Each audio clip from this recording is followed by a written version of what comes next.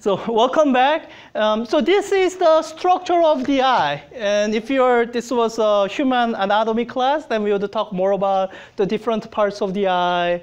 For the purpose of this class, this describes my own limited vocabulary about the anatomy of the eye. Essentially, cornea, which represents sort of the outermost surface of the eye. And there's I guess it's not labeled, but we would call this entire arrangement as the lens of the eye. Yeah? And the other thing is the retina. That's sort of my own limited vocabulary of the eye.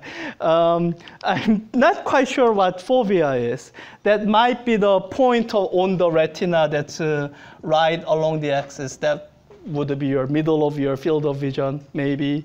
And this little optic disc where the optic nerves go through, if you've heard of a blind spot that your eye has, somewhere around like here in your field of view, then that's related to that little hole that's in your nerve, in your retina. But I mean, if you're interested in the human eye, you can read that on your own. I'm never gonna test you on it. My own limited vocabulary of the eye is cornea, lens, and retina.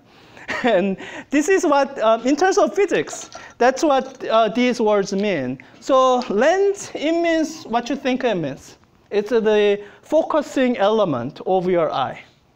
And we are often going to simplify it as this being one single lens. It's not quite accurate because this vitreous humor, it's not air. It has some index of refraction that's not one. For most of the problems, we are going to pretend that this has index of refraction of 1. We're just going to. It's a necessary simplification. And what this retina is, this is our screen. So our eye forms a real image. And this retina is the location where that real image is formed and that real image is located. So imagine this is your eye and you're looking at something, that process of looking at something that forms a real image. So let's say, I don't know. Let's say I'm looking at that Van de Graaff generator, right? So when I look at the Van de Graaff generator, the light rays from the Van de Graaff generator goes through the lens of my eye, and a real image forms on this side. Will it be right side up or inverted? Inverted, yeah.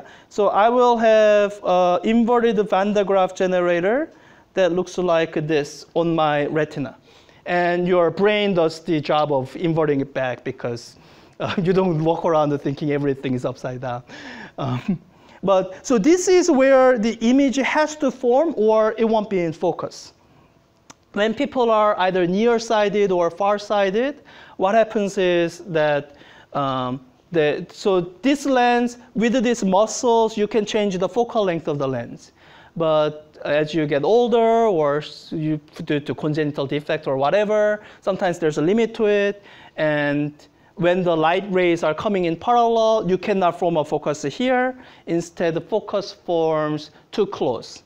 That would be a nearsighted person.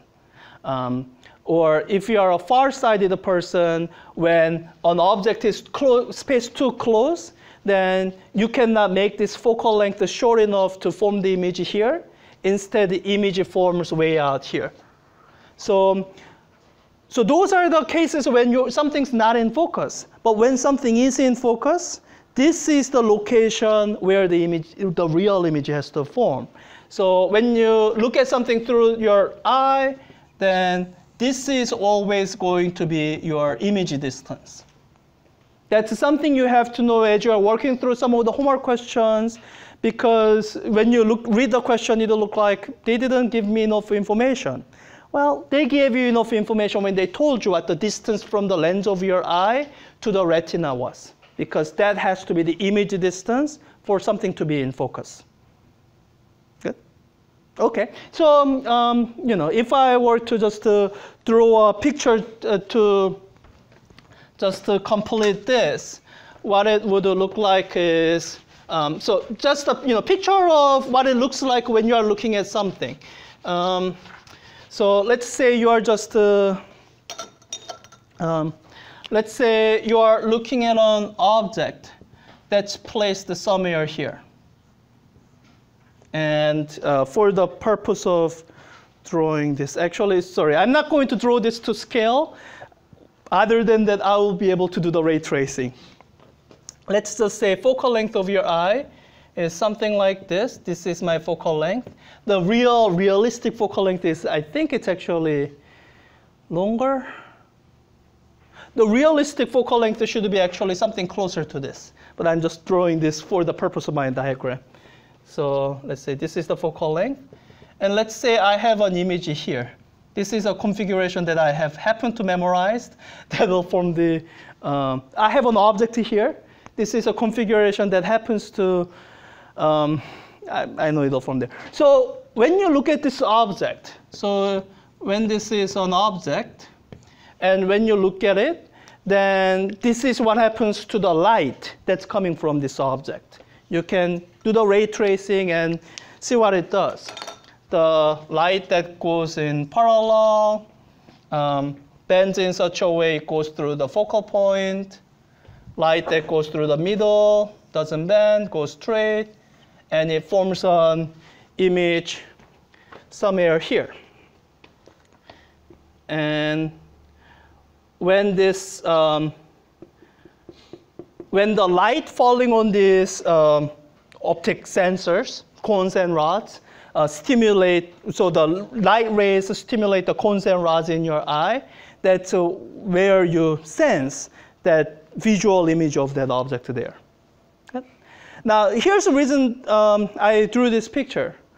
Does anything change if this source of light is not real object?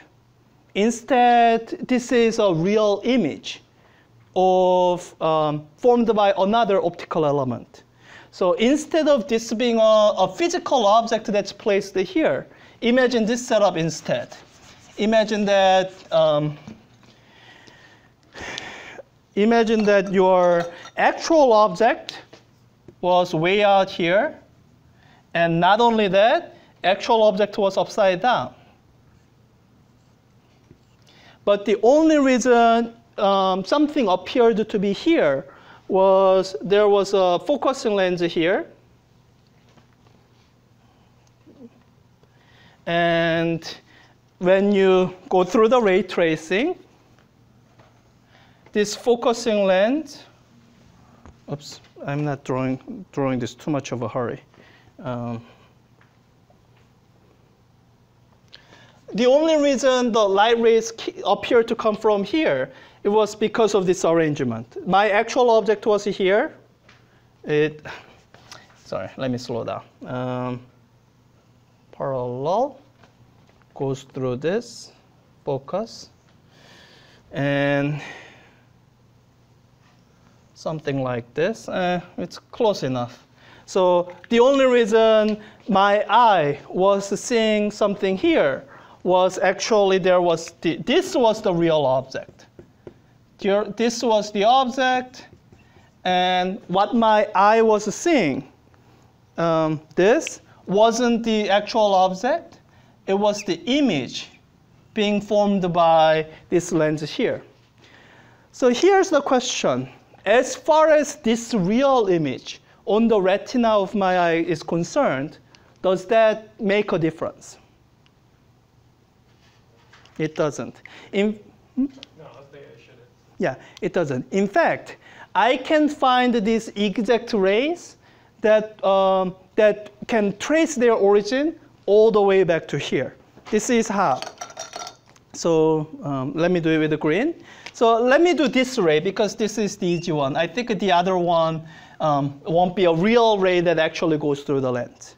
So this ray that's coming in parallel to the axis, it would have come from way back here, right? Way back here. So this is a ray that would have come from here, go through a focal point, and goes through here. So this ray, when you trace it from here, here, bends here, through here, and eventually ends up here. And that comes in focus with, let's say, some other ray that went, I don't know what other ray I can draw that would be reasonably easy. So if I'm trying to draw this ray, then to draw a physical ray that corresponds to this, you would have to imagine the lens is much bigger. Then this ray would come to here, and imagine there's an actual lens here still. Then that ray would have come from here, went through this part of the lens, and bent that way to go through and end up there. So when you are looking at something, looking at either an object or an image with your eye, they look the same. There's no, your eye cannot tell difference between object and image. They both form a real image on your retina, like either of them would. Now, as you move around a little bit, the object looks, the normal, the way they look normal. Images usually look a bit more, they look different because as you move around, you see that it's more like a mirage. There's nothing actually there. So that's how you can tell when you are looking at something, it's a real image rather than an actual object. You will see more of this in your lab on Thursday. I think that will probably be a better experience. But I just want you to start out with this statement. Let me end the discussion of structure of the eye with this. So here you are looking at a real image here, right? If you're guessing my question.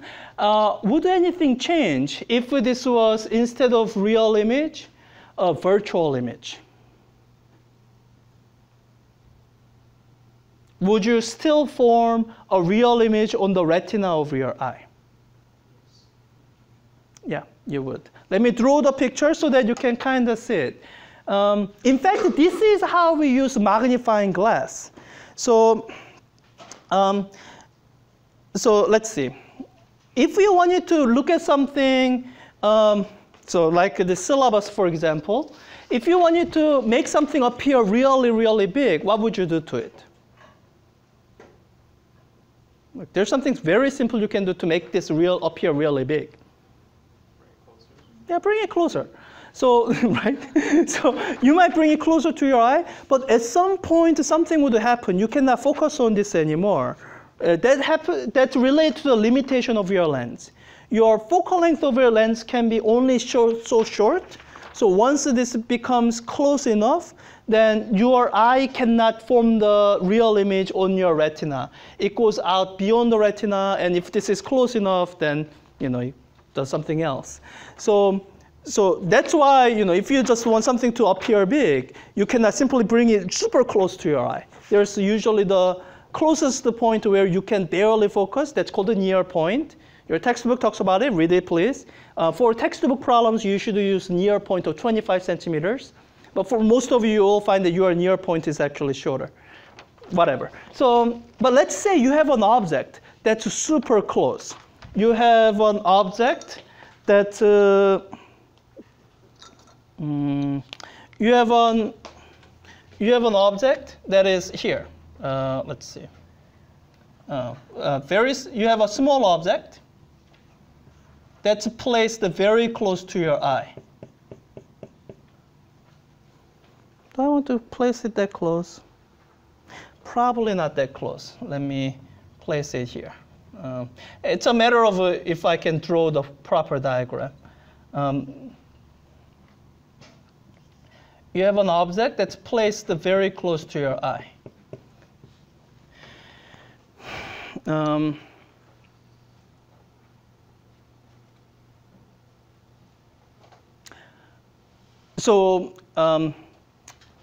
As you try to focus on this object, if you are trying to see if this will form a focus at this retina, it doesn't. You can do the ray tracing and then you will see. But let me just do that in green. When you do the ray tracing, this is what it looks like. And this goes through the middle, and the focus forms way out there, so you don't see a sharp image on the retina. But there is a way to be able to focus on this object that's placed very close to you. What you can do is you can place a converging lens here, and this converging lens will form a virtual image that's farther away, far enough away that you can actually focus on. So let me draw that picture here. Let me use blue color. So if I place a converging lens here, let's say,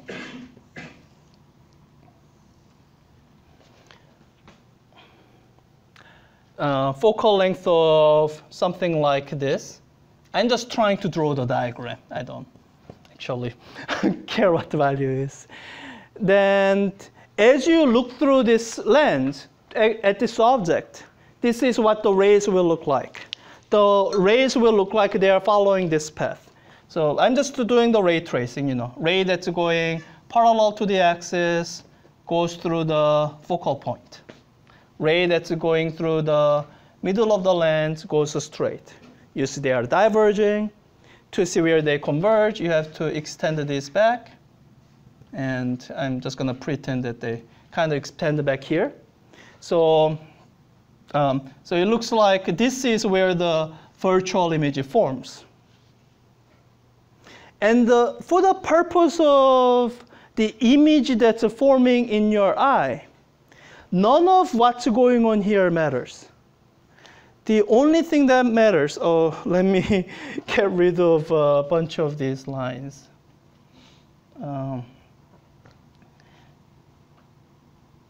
The only thing that your eye sees is what's happening locally near the eye. You have these two rays here, right? You have these rays that are going through the eye that way. And I guess this is kind of hard to draw. These will bend in such a way that, I guess this won't bend. Don't think I drew this quite right. So this ray will bend in such a way that they form a focus way out at the, if I drew it correctly, it will form a focus at the retina, and that's where the image will be. So, so whether your optical system has a real image, virtual image, or no image at all, just the object, what's happening at the very end is the same for all of them. You take the very last thing that your optical arrangement forms, and that forms a real image on the retina. And that's what you are seeing. That's the mechanism of how you look at anything.